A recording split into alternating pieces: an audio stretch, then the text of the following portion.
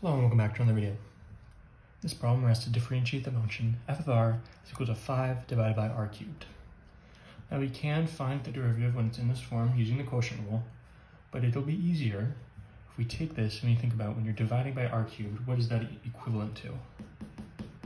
Well, if we leave the 5 out front, 1 over r cubed, which is sort of what we have left at this point, this is r to the negative 3. This is true for any value. 1 over r to the x is r to the negative x. When you bring it to the front, when you bring it to the numerator, multiply the exponent by negative 1. So this is going to be r to the negative 3. And now this is the power function, and we can find the derivative of it easily. So f prime of r is equal to 5. Get the coefficient out front first. Negative 3 we bring down the coefficient.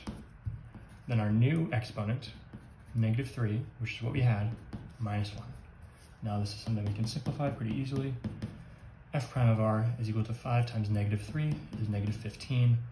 R to the negative 3 minus 1 is negative 4. This is going to be your final answer. As always, thank you for liking and subscribing, and I'll see you in the next video.